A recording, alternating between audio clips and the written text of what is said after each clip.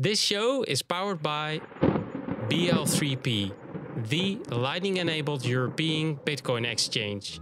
Connect the world. Dusty Daemon, Austin, Texas. Chess is a strategic board game played between two opponents on a square board divided into 64 squares of alternating colors. The primary objective of chess is to checkmate your opponent's king. This means putting the king in a position where it's under attack and there's no way to escape capture. The game can also end in a draw or a stalemate under certain conditions. Do you know it originated in India during the Gupta Empire? No. Would you prefer to have wheels instead of legs? No. Have you considered getting a tattoo with the date 6th of May 2022? No. Do you use the same hair conditioner as Ben Ark? Yes. Working in tech can mean a lot of screen time. Do you balance the digital life with outdoor activities like hiking or camping? Yes. Have you lost sets in gambling at the Unconfiscatable Conference in Las Vegas? Yes. Do you think there are too many Bitcoin conferences these days? Yes. With your deep involvement in the Bitcoin field, are you also interested in other emerging technologies like AI, VR, or quantum computing? No. In the tech world, experimenting with new gadgets and software is always a rite of passage. Have you ever dabbled in building or experimenting with your own hardware or software projects outside of your work with Bitcoin Lightning Network? Yes. Are you Satoshi Nakamoto? No.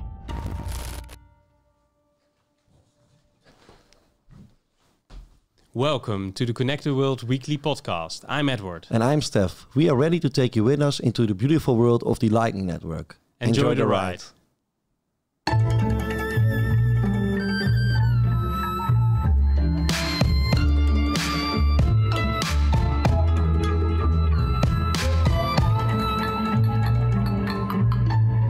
This is episode 97 of Connect the World, and this show is made possible by our friends from BL3P.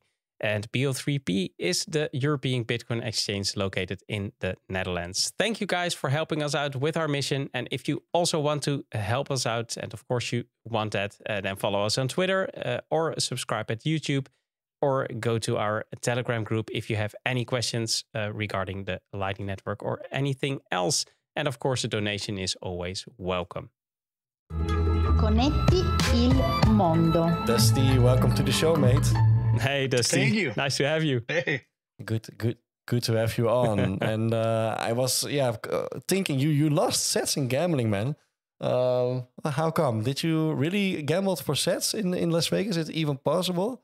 Or just it was fiat? sats. You're converting it to fiat. I did not gamble sats in Vegas. No. I heard sets. That's unfortunate. But how is life in Las Vegas? Was it your first time, or have you ever been there before? I've been here a bunch. Not they just sound like a degenerate gambler, but no, I've been here a few times. I've been to a lot of the unconfiscatable conferences. I think 3 so far, something like that. Okay, cool. And what was the conference about this time? Let's see, it's Tone Vay's conference. So I think he just brings in like interesting people to talk about Bitcoin stuff. Mostly non-technical people. It's one of the few like technical people trying to bring some of that to the conference. Okay, cool. Hey, and we asked you, have you considered getting a tattoo with the date 6th of May 2022? Do you know what's is it a worthy date to you, or 6th of May? I was trying to rack my brain. I have no idea. What is it? I saw you thinking, yeah. yeah, for my, I assume that this was the date when you got splicing done. Oh, geez, man. Oh, wow. I want to change my answer. Can I go back? Splicing day, right? Yeah, splicing day. Yeah, we should call it splicing day. That's great. Of course. Why not?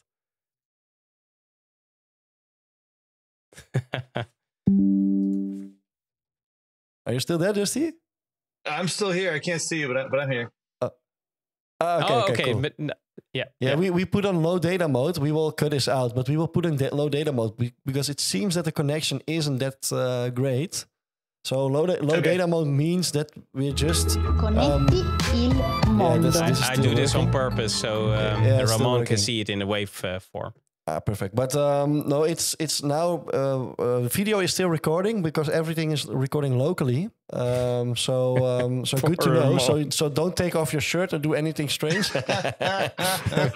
So the video is still recording, but we are now only broadcasting audio. So we hope that it's the connection will improve now. Yeah, because your camera is still on, right, Dusty? Yep. You don't see yourself, but it is still on. Yeah. Okay. Great. Okay, Let's continue.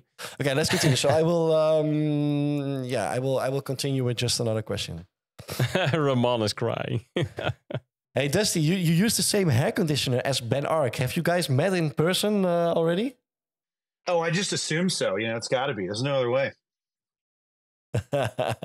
And you also go to the same hairdresser, right? Oh yeah. Yeah. Perfect, man. And I also saw a tweet of you. Would you prefer to have wheels instead of legs? Because I saw a tweet of you. You were running on a treadmill, and you were like, "Why the hell don't we humans have wheels?" Right? I mean, are you a singularity kind of type? Are you hoping the near future will bring you wheels, or? I mean, listen, if I was the only human with wheels, that wouldn't work. But if we all had wheels, it'd be interesting. It's just interesting that like biology has these like valleys where it can't evolve past certain things. And the wheel is probably one of those. Like it would make a lot of sense for animals to have wheels, but it's just not in the evolutionary path. And they're probably just too hard to engineer. Things like how do you get the blood vessels to flow through a spinning thing? That's very challenging and maybe impossible. Yeah, that might be impossible, yes. Well, and Dusty, you just say the word engineer. You're also an engineer, in my opinion, because you are a software and hardware developer. And you said, that you also have some projects outside of the Bitcoin Lightning ecosystem. So I'm very curious, what did you build for yourself or for others or outside the ecosystem? Oh man, what's a fun? Lately, I'm really just focused on Lightning, but things in the past that I'm like, hey, I made my own hardware wallet. That was kind of fun years ago. That was probably the big one. And I had to do one with like Bluetooth and stuff, and multi-sig. It was a lot of fun. And some stuff, out of the Bitcoin space. So like normal people use. Oh wait, normal people stuff out of Bitcoin. Oh man. What have I made outside of Bitcoin? I think I don't remember that part of my life anymore. That's all in the past. You spliced. Your brain spliced a couple of years ago, right? Yep. And now it's like all I can think of is Bitcoin. If it's not Bitcoin related, does it even exist? I don't know. Great. Hey, we prepared all kinds of questions for you about splicing. All right. Guys, this might be getting a bit technical, but hang in there because you can explain it very well, Dusty. But it has to be in 21 minutes, man. So, if you're ready, we will really love to enter that part. I'm ready. Let's do it. You're born ready, right? Okay. Let's go. Here it comes. Connect the word. As we talked before, you're a Bitcoin Lightning developer and you are the creator of the first splicing implementation, and you also maintain the splicing spec as of today till now. And for our listeners who might be new to this concept, could you explain in simple terms what splicing is and how it fundamentally alters the functioning of Lightning channels?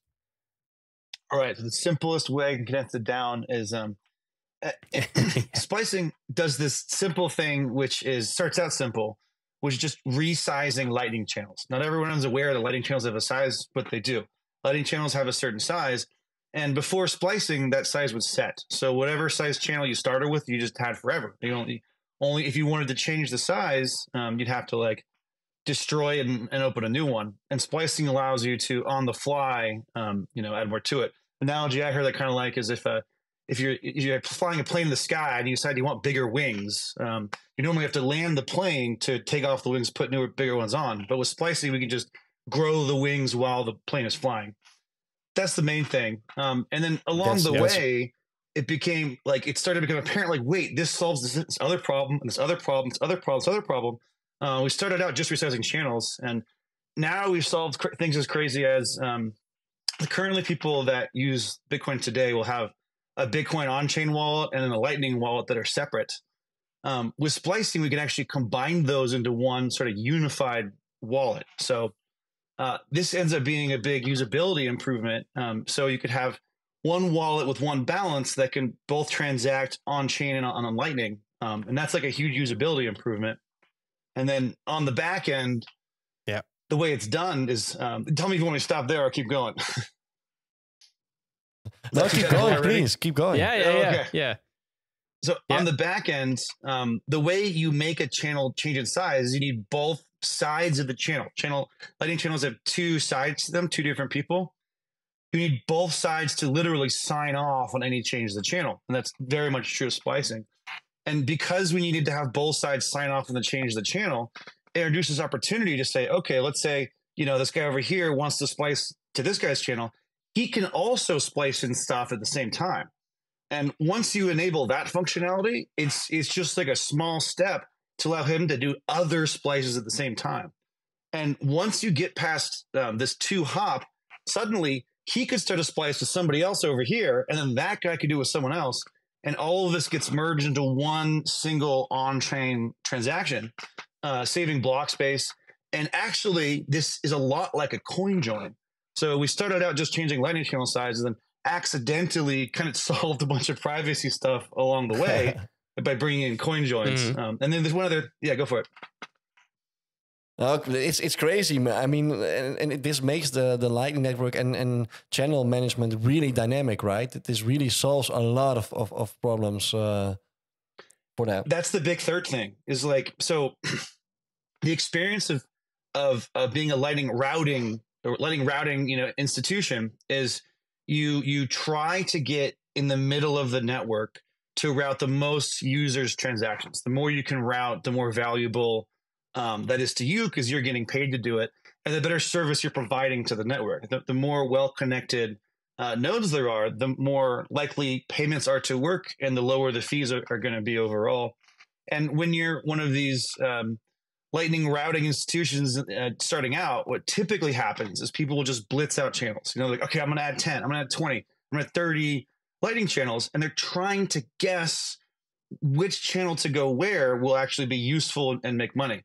And what usually happens is, say you did 20, you end up with 18 or 19 useless channels that nobody uses, and then one really valuable one. And this is where splicing is quite helpful to these guys because they can literally move the funds from the channels that were kind of a mistake directly into the good one, and that just improves routing across the board. Yeah, it's an amazing technique, and go all the way back because you solve a lot of problems now. But what made you start to tackle this problem? Because I assume that you didn't knew all the problems you were solving, but what made you start to tackle this problem in the first place and build the first splicing implementation? I mean, besides foolishness, there's this quote that I saw recently. It was, we do things not because they're hard, but because we thought they would be easy. Perfect. This is my first major Lightning project, and I knew I wanted to work on Lightning, and I was looking around for like projects to do that would be valuable to Lightning, and I knew about splicing as a concept is quite old, and I was like, hey, this is an obvious slam dunk. Resizing Lightning channels is sort of an obvious feature. Why is nobody working on it? And now I realize nobody was working on it because it's really hard. It was a great blitz for me to get in, and like the amount of like I came into working on a thing like, oh, I know like how 90% of how Lightning works, and then after a year I was like, I think I know half. Maybe it went down as I realized there was so much more complexity under the hood to learn. But it's really great for me as a first project because I was forced to learn so much about how Lightning works. I feel like my next project, whatever that may be, will be probably a lot easier. Yeah, I hope it. I hope it, man. But talking about those challenges and can you maybe share some of the biggest challenges you faced during its implementations and also how you overcome them? I mean, the biggest challenge is just that all of the code base in a Lightning implementation interacts with the channel infrastructure. That's like at the beating heart of the whole thing. And if you want to go in, it's like doing heart surgery and change how that works. It literally touches the entire code base. So like it got to the point where I was like, I was trying to like figure out how to learn less things. You know, I was like, I don't want to touch routing. Routing seems totally separate from splicing. And then the code interacted with routing in a way where I had to learn about routing.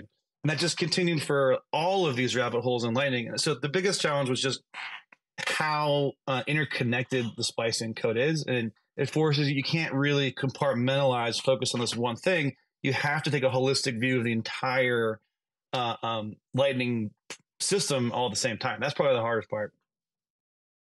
And I remember, Dusty, that we were talking with in another episode or also at Bitcoin Amsterdam this year with Nifty about splicing in and splicing out being really a game changer. And well, channel management is, of course, key to maintain a proper Lightning node. Could you compare splicing with traditional methods of managing Lightning channels? And does splicing make these traditional methods of channel and liquidity management obsolete in the end?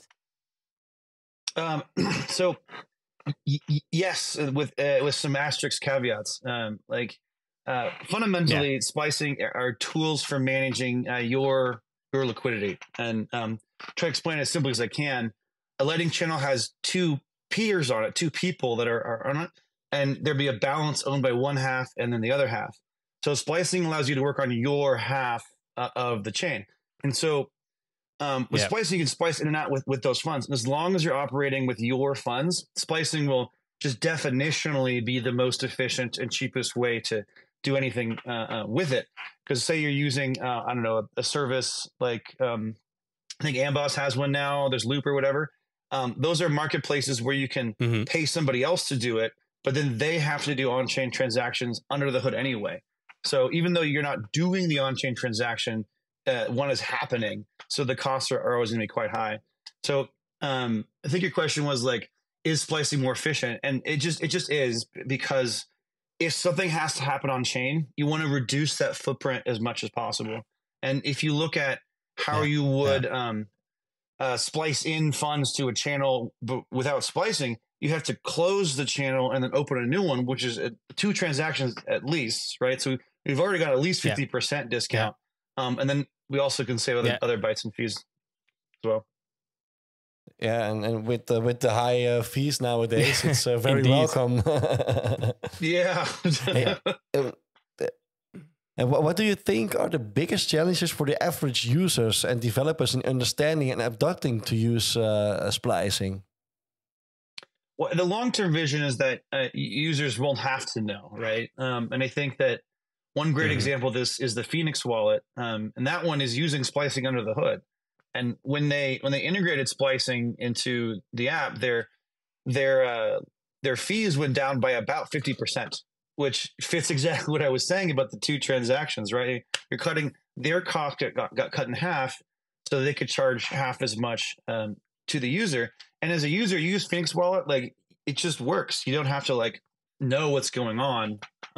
So for the users, I think that's there. For developers, I think we need to get just more developer awareness of it. But I think it'll happen naturally because the incentive is so big, right? Like if you're trying to compete next to Phoenix Wallet and you're trying to cut off a certain percent of the liquidity as your revenue, Phoenix has like half the cost of you. So just naturally, the market forces will push it in, I believe. Yeah. And are there any technical limitations or constraints in the current implementation of the splicing spec that you're working to overcome? Yeah, there's a couple. It's still an experimental, which, with Lightning, we keep it an experimental for a long time before we like sign it off, because it's just thorough. We're just doing thorough testing of everything, trying to find every possible way that it could go wrong and get those all covered. One thing I'm excited about doing is, I've been working on this thing called TX abort, which maybe is a little, I won't go into that too much because it's technical, but the reason I want that is so I can add ads to splicing. And this is like a whole totally new game changer, which is combining Nifty's work on liquidity ads with splicing. I mentioned before, you can only splice with your part of the channel funds, not the other. But if you introduce a way to pay your channel peer to do some splicing for you over here using liquidity ads, suddenly you can get both sides of it. And I think that's going to be a whole other awesome game changer. Yeah, I can imagine. And absolutely. can you provide some real world examples or use cases where splicing has proven to be particularly beneficial? So for example, merchants or something. I mean, I already mentioned one, Phoenix, where they were able to cut their fees in half. That's probably the big one. The funny thing is, like, Lightning is kind of private, so we don't really know how much is getting used. There is actually an on-chain footprint, and I've been debating building a tool to just see like how many splices are going on in the world. But I don't know for certain, and I kind of can't know, but I suspect, I believe Galloy does a lot of remittance payments from the U.S. to El Salvador, and they have when you ever have one-way flows of funds continually on Lightning, it makes your routing really hard. You're constantly trying to find a way to move the liquidity back the other way so everything keeps operating, and that ends up being like these guys' like biggest expense, right? And splicing won't solve their problem completely, but it gives them another tool in their arsenal that could probably reduce how much they're having to pay moving liquidity over to make sure the payments can work, probably by significantly, I don't know, 30-40%, I would guess. I imagine a lot of these guys are waiting for it to come out of experimental and get more of a sign off. But there have been some early adopters that they come. I hadn't even gotten merged into Core. I had it in my like branch waiting to get Core Lightning, waiting to get merged in. And someone in I think it was Norway, like took the code from the PR and then ran it on his own live node to like do a bunch of splices and then gave a bunch of feedback of doing it. And that was just wild. That's a real test. Interesting, yeah. Hey, and on your Lightning Splice website, you mentioned a new splice to close spec in the future. Can you elaborate on what this entails and how it might further enhance experience of running a node? It's another thing I'm super excited about. So with Nifty's work on dual open, we now have collaborative Lightning channel opens. With splicing, we have collaboratively modifying channels while they're alive. And the one thing missing is the splice to close. So this would just close the loop and make it so all three of these can interact with each other. So if you wanted to do a channel open and a splice at the same time, you can merge it into one transaction, but you can't merge that with a channel close. So it's kind of a natural feature to add. And it enables some cool things. Like right now, if I, back to that example of that guy with 20 channels, 19 of which are useless and one's great, or maybe say 18 are useless, 2 are great. He might want to close like 3 or 4 channels and then dump all of those sats into his good channels. There's no way to do that currently, and Splice to Close would enable that. You could just close 4 of them in one go, put those funds where you want it, and that would it just seems like an obvious feature to add next. But this also, correct me if I'm wrong, but this also saves you another on-chain transaction, right?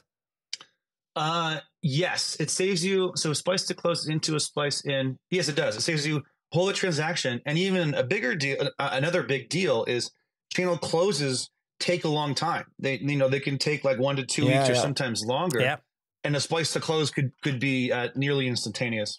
Could be a big improvement. Yeah, or it can be way faster, but then you pay a hell lot of money for it, of course. So that's not what you want, obviously. Yeah, to boost the transaction. There's a caveat with Lightning channel closes. No matter how much you pay, you have to wait until your longest HTLC is done. So regularly, a channel close can take people run into this when they like shut down their Lightning node for whatever reason. Maybe they want to set up a new one. And they try to like close all those channels and turn off the machine. It's like, no, you got to run that machine for 2 more weeks to get it all out. And these time delays are part of how the Lightning Network works. So anyway, Splice to close could mitigate some of that. Yeah, this is a low time preference that you don't want, in my opinion. Hey, and what advice would you give to other Lightning developers who are looking to implement splicing in their platforms? What are the key challenges they should anticipate? Oh, good question. Well, just use Core Lightning. I mean, right now Core Lightning has it. So easy. The other ones don't have it, right? So I know, like, I think it's on all of their roadmaps now, but that might take a long time. Yeah. If you're, I am working on building guides to make using splicing easier, but I am going a little slow with it because it's still experimental, right? I don't want everyone to get recklessly jumping on it right now. Probably it's more for the ambitious developers at the moment, and then probably in maybe 3 to 6 months, handwave making up numbers, it'll be more stable for regular people. And at that point, I hope to have lots of tutorials and stuff to explain it. Yeah, because that's what I was thinking about next. How are you planning to integrate splicing into user interfaces to make it more user-friendly and accessible for non-technical users? Because you were saying at first, well, eventually nobody knows that it is there and it is working. That's the ideal. How far along are we? Yeah, that's the ideal world. Yeah. I think, like, as a protocol developer, I'm kind of like a developer helping other developers, right? So like that job of making it easier is up to the wallet developers. And I view what I'm doing as a way to help them do their job more effectively. So it's kind of like, out of my hands sort of, but I definitely want to help out with that. If any wall developers are looking for help doing this, I'd love to I'll put a call. Yeah, so that's the first step now. Yeah. Hey, and looking forward, how do you see splicing evolving, and what long-term impact do you envision in having it on the Lightning Network and Bitcoin scalability as a whole? I hope it's used forever, but I understand if something better comes along to replace it. But I think it's pretty good where it is. I think it's just one of those fundamental updates to Lightning that just makes sense. It's really hard to find a reason that it's not any good, right? And it's already the smallest package it could be. So I think it's got staying power. I think related to this is when we get Taproot channels going with splicing, I'm gonna have to like redo splicing for Taproot, which will be a lot of work, but exciting. It's a lot of work. Yeah, and I think what's really cool about that, go for it. For those interested in learning more about splicing and perhaps also helping to develop in the future together with everybody who's working on it, what resources or materials would you recommend, and where did they go to help out? So I have lightningsplice.com. I need to do little updates, and that's a lot of date, but that's where I try to keep all of the happenings and explanations of splicing. It's more of an informational website. If you want to follow along with the discussion, it happens on GitHub. I don't remember the exact URL, but if you look up the Lightning Bolt spec, you probably can Google that. That'll lead you to a GitHub page where there's all of the discussion about Lightning spec stuff. And if you go in there and find and search through the PRs for the one about splicing, that's where all the discussion about splicing has happened. And there's tons of commentary, and the more eyes that can review it, the better. It can be a little bit dense to read because it's all very technical.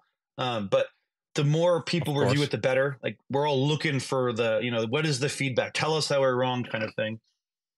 That's probably the main place that to do comments on it. Cool. And aside from splicing, what other scaling solutions do you think are critical, or are there any critical scaling solutions for the future development of the Lightning Network?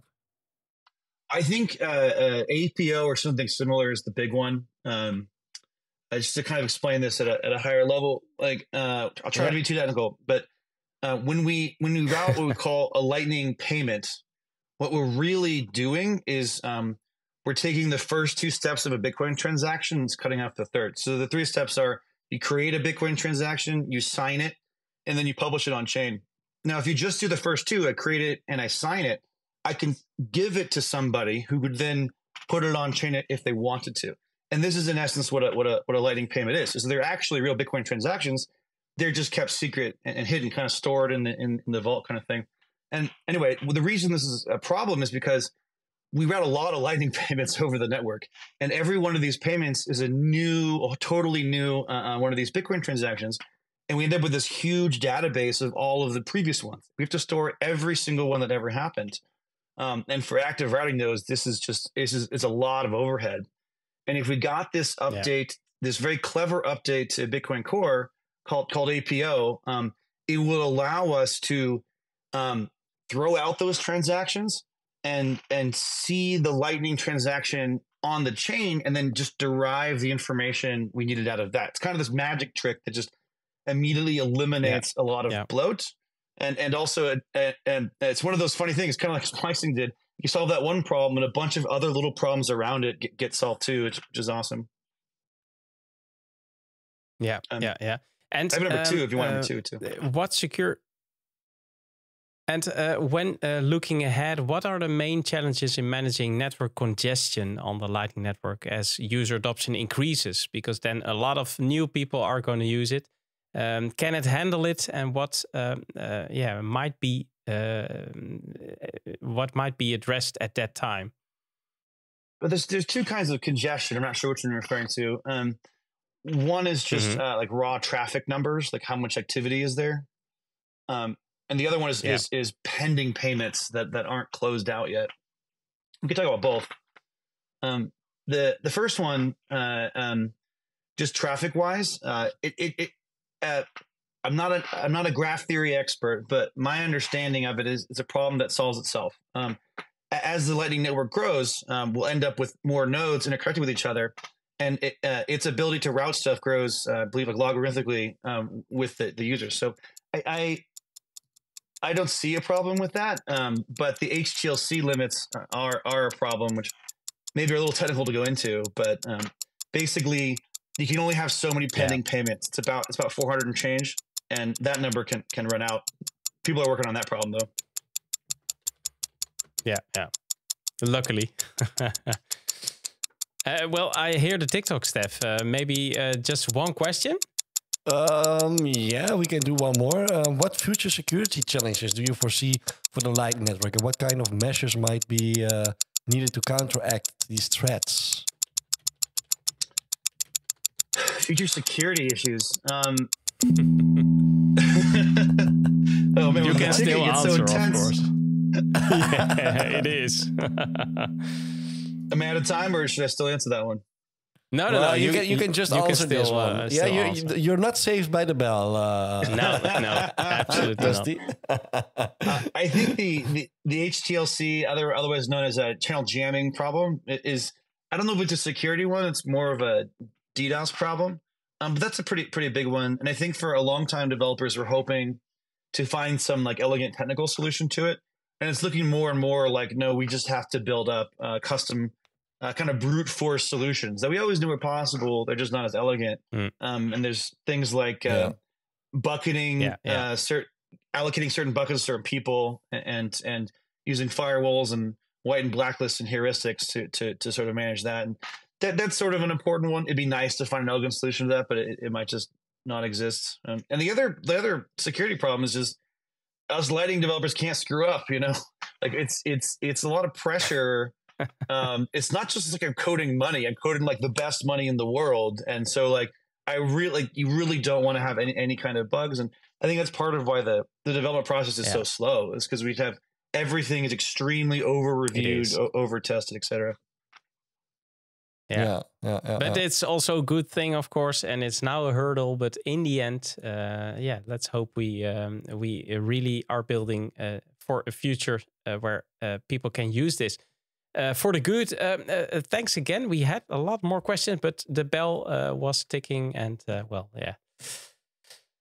some other time that would be great, because this is a real interesting topic. Connect the word. Yeah, we still have one question left for you, Dusty. Okay. You may choose one yourself, because we prepared 3. You can choose from Will Kessering from Daemon, Olga Yugolova from RGB, or Hendrik Skogstrom from Torque. Which one will it be? Will from Daemon. Hope it's an easy one. Here it comes. Hey, this is Will from Damus. I'm curious if you think that eCash solutions will take over Lightning adoption as like the majority of the way that people use L2 on Bitcoin. Oh my God, what a loaded question.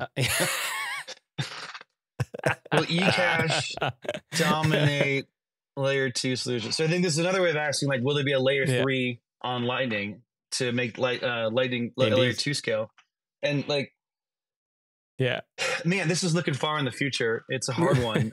I think that the other, so I think there's kind of 2 competing directions. One is a layer 3 on top of Lightning. Maybe it's eCash.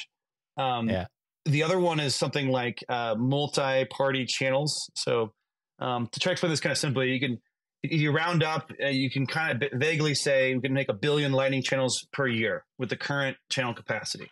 And that's obviously not enough for 8 billion people on the planet. So people have looked at this scaling problem as like an issue, right? That's probably the main scaling challenge for Lightning in the future world where everybody's using it. And there's a couple ways to solve it. One is use eCash on top of it as a layer 3. The other way is if you can get more than 2 people in a channel, then you can start multiplying those numbers. So just imagine we had 10 people sharing a Lightning channel, then we can get to 10 billion, right? And so at first you're like, oh, this is a slam dunk, right? We'll just throw 100 people in a channel. Now we've scaled for tons of generations. The problem is it's an inherent trade-off. The more people in a channel, the more likely it is for someone to not show up to the party, right? So if you have 10 people in a channel, one of them just like their computer turns off or they're not there for whatever reason, your only recourse is to actually close the channel. Could be a splice to close, sure, why not? But your only chance is to close the channel and then reopen it. And that's an on-chain transaction. And if that happens a lot, we're actually going to waste more block space and lower the capacity of what Lightning can do. So this inherent trade-off has not been answered. So, and if it's not answered, then I think I would go with the layer 3 solution. No, but great, man. Yeah, it's interesting. I never thought of it that way, but it's but the more people, the more hassle. That's what I'm thinking then, right? Yeah, the more hassle, and importantly, it can result in more on-chain transactions, defeating the whole point. Connect the word. Thanks for answering it. I hope Will Kessering is also glad with the answer and okay with the answer. We will ask him. Hey, where can people follow you, Dusty? I'm on GitHub. You can follow my code. It's a D Dustin with 2 Ds. On Twitter, this one's hard to spell, but it's Dusty_Daemon. Importantly, it's not demon. It's Daemon. The A and the E are opposite of what you think. Daemon. Yeah, that's what I'm on Twitter. Good to know. Thanks again, and for this topic, it's great to talk with you about it, and to everybody else, thanks for listening, and thanks to all members participating in the Satoshi Radio Rings of Fire, also for liquidity, and of course, thanks to everyone helping to connect the world with us. If you like our content, then please support us in our mission. Visit our website, connecttheworld.live, where you can also donate and subscribe, like, and share our content on your favorite platform. We need you to complete our mission, connect the world, so keep those nodes running and rings burning and sets flowing, of course, and see you all next week on the same Lightning channel. Hasta luego, Dusty. Au revoir, Dusty. Thank you so much for having me. This has been great.